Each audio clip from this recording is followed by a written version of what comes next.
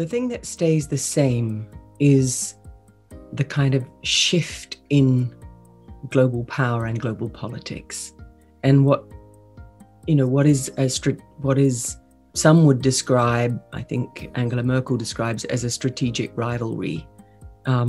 between the status quo powers, the people, the countries that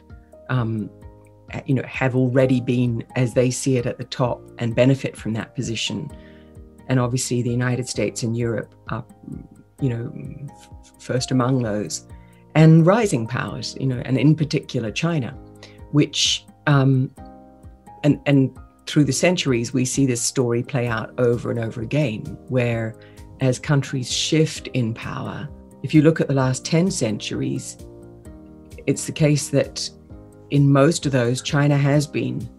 a world power and has been one of the largest economies in the world. And so for those who take a long perspective, it's China resuming its place. But for US policymakers, it's this sudden challenge from a kind of brash upstart from whom they weren't expecting this challenge.